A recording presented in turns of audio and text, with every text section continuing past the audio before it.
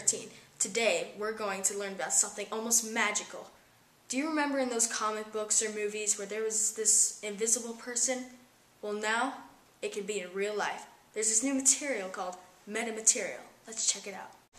This magical chemical called DC Metamaterial has the property of making objects undetectable to magnetic and very low-frequency electromagnetic fields. It is also completely invisible under certain lighting. Back to you, Tim. Thank you, Stanley. And Stanley was kind enough to give us a small sample of the metamaterial. Let's check it out. Can you see it? Of course you can. It's invisible. See?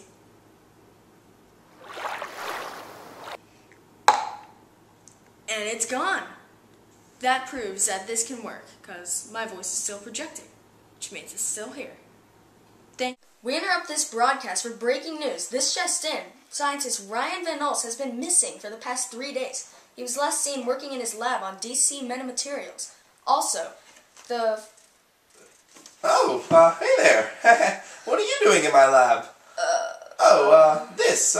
I was just doing some research on the DC metamaterials, and I seem to have spilled some on me.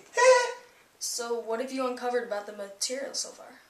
Well, we have uncovered that this new material has unique electric and magnetic properties that makes the inside of the magnetic field zero, but does not alter the exterior field.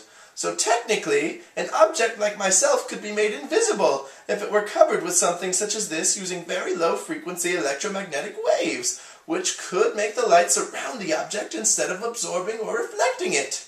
This would make it impossible to see the object, since the light would only pass around it.